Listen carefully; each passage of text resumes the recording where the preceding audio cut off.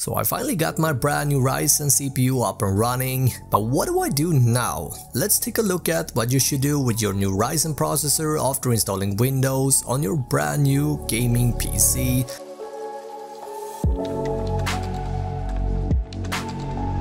The first thing you want to do, and this is pretty typical for anyone with a new system, is downloading the latest motherboard drivers. And jumping over to your motherboard manufacturer site, you'll find the latest and most recent driver for things like audio, LAN and BIOS and so forth. But even the chipset driver is usually also available here, although it is strongly recommended that you're downloading that from the AMD site to guarantee that you're getting the latest driver available. Now before we move to AMD's website, while we're at the motherboard vendor driver page, you want to make sure to download and install the necessary stuff here before we proceed. And again guys, audio and LAN drivers are usually the two most important ones.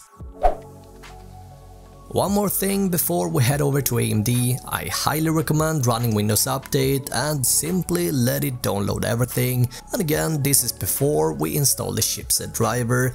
And the reason for this is that depending on the version of Windows that you got installed, some drivers require certain versions of Windows to simply unlock all its features. For example, you need to be on Windows 1903 update in order to unlock the so-called Ryzen scheduler, for example. Now while you're running the Windows Update tool, you're going to notice that there's going to be several restarts during this process. Now depending on your internet speed, this could take anywhere from 25 minutes to over an hour. Now you essentially want to work your way through everything on this list until it finally says you're up to date. Now it is finally time to head over to AMD.com and install the chipset driver, and you want to click on drivers and support located on the upper right side corner. Scroll down a bit and select chipsets followed by AMD socket AM4, and I'm currently using and demonstrating on the Gigabyte B450M, so I'm going to select the B450M chipset and then you simply just click submit. Now AMD provides something very useful in their chipset drivers called Balanced Power Plan, which essentially is a power plan for Windows 10 that is optimized specifically for Ryzen processors. Now when the first lineup of Ryzen CPUs launched back in 2017, important performance optimizations were missing from Windows, and that essentially hindered the Ryzen CPUs to perform at its optimal performance, and so this power plan is very important to get the most out of your new gaming system. If you're getting any value from this video, please hit the like button and subscribe to never miss any of my upcoming gaming PC builds. So after you went through all of these steps, I highly recommend activating the so-called XMP profile on your memory sticks, which isn't active by default. We want to reboot our system into what's called our motherboard UEFI or BIOS, and this can be done by simply holding down the shift key while restarting Windows. Now this is going to bring us up to our restart menu, which will allow us to tell the system to reboot right into the UEFI BIOS.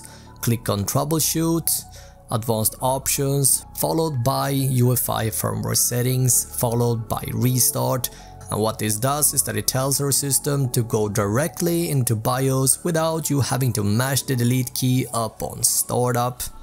Now every motherboard vendor has their own sort of UEFI, so things can look a little bit different here, but you essentially want to look for something like overclock or overclocking or memory configuration, and under DOCP or XMP you want to select the profile or speed that corresponds with your memory kit. Now by default our memory will run at 3133, which is the base rate for any DDR4 memory. Oh yeah, we want to get the speed that we essentially paid for, so in this case on this B450M Gigabyte motherboard that I'm currently demonstrating on, we head over to something called MIT, and under Extreme Memory Profile we see that it says disabled. Now again, this may also say DOCP, which basically means the same, and this is what you want to enable. Now we see that it sets our speed to 3200, and now our memory is going to run in the speed that you paid for.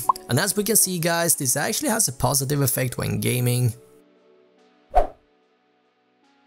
Now, in order to test and verify that your new Ryzen CPU performs as it should, there is this nifty software called Cinebench that will push your processor to its full capacity, and after the test has been completed, you get a score that you can then compare with others. I have a link where you can download Cinebench down below.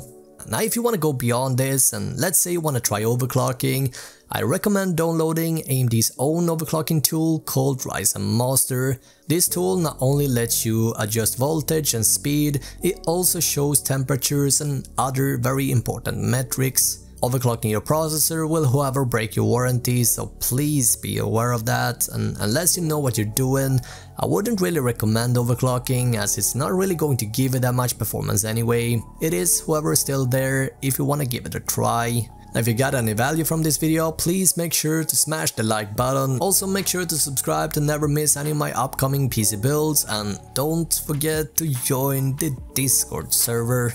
In the meantime guys, thank you so much for watching this video, and until next time, have an awesome day.